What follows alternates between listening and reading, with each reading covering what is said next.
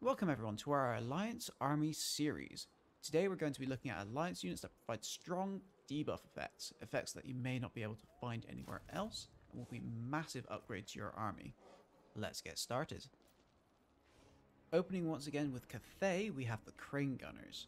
Crane Gunners are the Cathayan sniper unit, having a good range and decent missile strength. This unit is good at putting damage into targets long before they get into range of your army, and can be good for dealing damage to large or monstrous units before they can get too close. The Crane Gunners also have a niche ability in the Shield Breaker debuff. This debuff reduces the block chance of enemy shields by 24.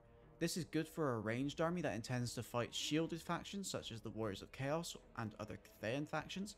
Simply point this unit at a dangerous shielded unit to reduce their block chance and focus fire with the rest of your army to get much more efficient usage of your army's ammunition. So a good long range sniper with an added ability to increase your ammo efficiency against heavily shielded factions. Moving on to Kislev, we have the Ice Guard. This is a unit that comes with two variants, a sword variant and a glaive variant. This unit is a good all-rounder with a good missile attack, magical damage and a slowing effect called Frostbite. This is another great unit for a missile-based army, as slowing attacks gives your army more firing time before the enemy can reach your front lines. Now whether you want to go with the sword or glaive variant depends on how much you're willing to protect this unit. The sword variant is cheaper to maintain and is better to keep out of close combat, while the glaive unit variant has a good anti-large bonus. This variant probably being better if you expect them to be compromised by enemy cavalry, allowing them to easily hold their own. So this is a good missile unit with slowing attacks and the ability to hold its own in melee. Coming from the Ogre Kingdoms, we have the Noblar Trappers, a small chaff unit for the ogres with some surprising utility. While most may use this unit as a good ranged unit, it is actually a pretty decent tar pit unit. Its ability, Noblar Traps, is an excellent slow ability that can stop a lot of enemies in their tracks. Once again, being great for range-based armies, you can place these Noblars alone at the front, being a short unit. It allows for your backline to easily fire over them, while their traps hold enemies in place. You can also place them on your flanks as a trap for enemy cavalry, slowing them down ready for some focused fire. Or you could even just mix them in with your other units, adding extra stickiness to them, and if paired with good damage dealers, can allow melee units to deal their damage without the enemy being able to retreat. If you need a good tar pit or a good slowing ability, Noblar Trappers have got you covered. Hailing from the realm of Slaanesh, we have the Exalted Demonettes of Slaanesh. This unit is an incredibly dangerous infantry unit that can deal out incredible amounts of damage very quickly, while also carrying a melee attack debuff in their charming attacks. Any unit struck by the Demonettes will have their melee attack reduced by 8, massively reducing their damage potential. This means that Demonettes not only deal out insane amounts of damage, but protect your other units in melee from harm as well. This makes the Exalted Demonette a great addition for any melee-based army, while also being a good flanker in balanced armies, being a strong hammer that eases the stress on your anvil. Next up, from Slaanesh, we have the Fiends of Slaanesh.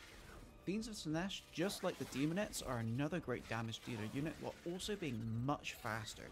These units also carry a painful debuff in Sporophic Musk.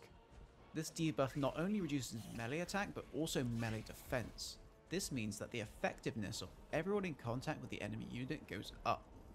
Once again, this unit can be used effectively in melee-based armies or a balanced one, while also, thanks to its 95 speed, can be used to hunt down enemy fast units with ease. Next up from Nurgle, we have the Beast of Nurgle, a single entity unit that is very tanky, having okay armor, a good amount of health and regen. This unit has some great staying power, and its main use is to keep it in the middle of your units and provide a debuff for enemy units that engage. Its ability Slime Trail reduces the melee attack of all enemies nearby by 5, and also slows them by 10%. This makes it another good unit for melee-based armies to reduce damage output of the enemy and keep them tied up in combat. It can also be good for making a slightly tougher, stickier front line in a balanced army. And with our last showing from the Chaos Gods, we have the Spawn of Tzeentch. This unit is a large tanky unit with a large health pool, barrier to back it up, and mass. All great qualities for reinforcing an infantry unit and preventing large units from punching through. This unit also comes with good damage capabilities and attacks that have an armor sundering effect. This reduces the armor of units by 30, essentially increasing the damage of all non-armor piercing damage by up to 30%. This means that mixing a spawn in with low armor piercing units can up their damage potential quite well, on top of providing their own damage and holding power. These qualities make them good for melee based armies and imbalanced armies, but their size can be obstructive for your ranged units. Now moving away from the Game 3 races, it's time to look at the Skaven. The first unit being the Death Runners. Despite having a low unit count and average melee stats, this is more than made up for by their abilities. They have a natural 30% physical resistance, making them much tankier than they appear, and their attacks have high armor piercing with a sizable anti-infantry bonus of 10. But the big debuff that earns them a place on this video is their armor sundering attack. However, this does not work the same way as the spawn. This effect reduces armor by 50%, meaning that factions that rely on high armor stats can melt when facing this unit. Their stalking and smoke bomb ability combined with their high speed means that this unit can also maneuver into position very easily, being able to pick off vulnerable backline units and to catch and soften tanky units quickly. This unit can be effective in ranged based armies as they're shorter units, allowing ranged units to shoot over them, taking advantage of the reduced armor.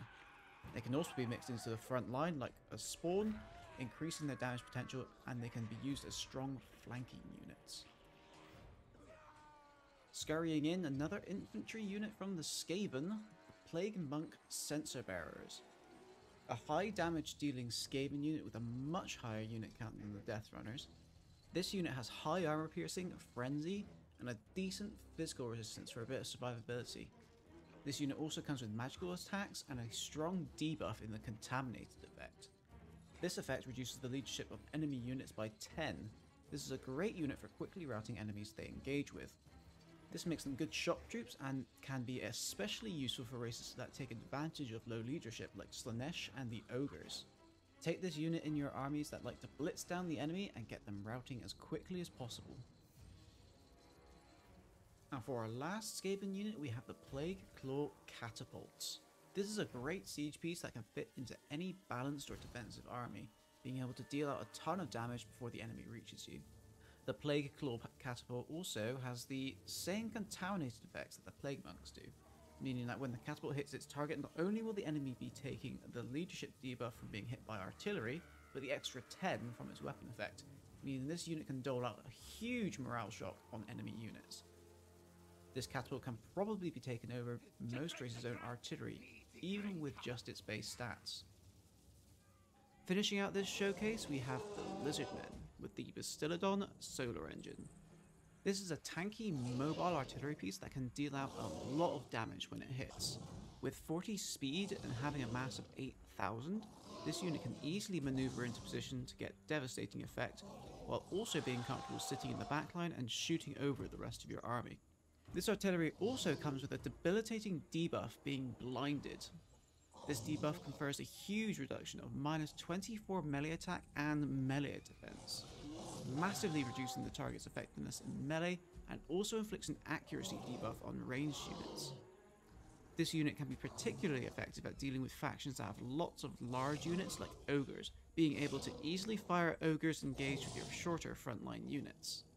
This is an excellent mobile artillery piece that can really debuff enemy units.